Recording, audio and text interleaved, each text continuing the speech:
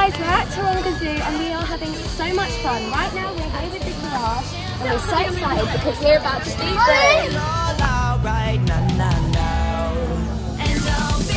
the life of the party.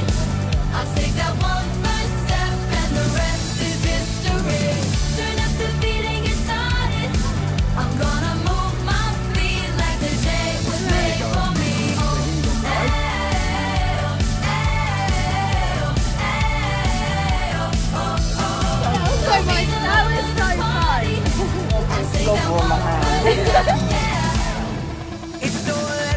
Feed the kangaroo.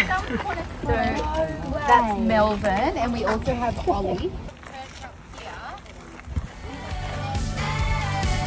I'm going to give you all a little bit of this green stuff. It's called chicory. And if you want to have a touch of kick, she's an absolute sweetheart.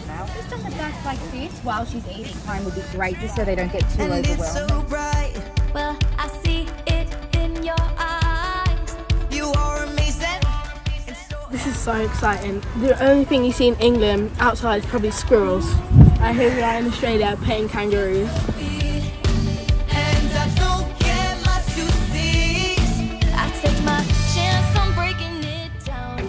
So we just fed the kangaroos and it was so much fun. So much fun.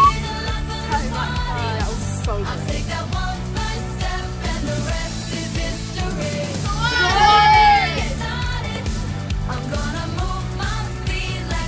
So needing to grip onto the, because they sleep for so long, they have a really flat, hard butt plate basically, which allows them to sit comfortably. To be that tourists would hold koalas, right? In some places in Australia they still do, but in terms of best practice, like in Taronga, we try to just avoid that. Koala. There's actually one up there.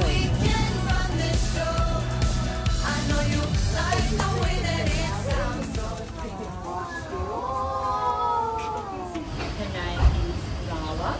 She's the female Australian sea lion. So just like you saw the other seals, care and management is really important for us.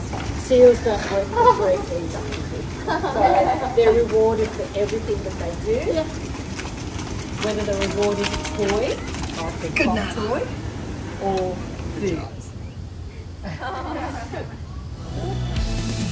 I'll be the life of the party. I'll take that one first step and the rest is history. And I'll be the life of the party. I'll take that one first step and the rest is history. We've had the best time at Taronga Zoo. Thank you so much for having us. Thank you.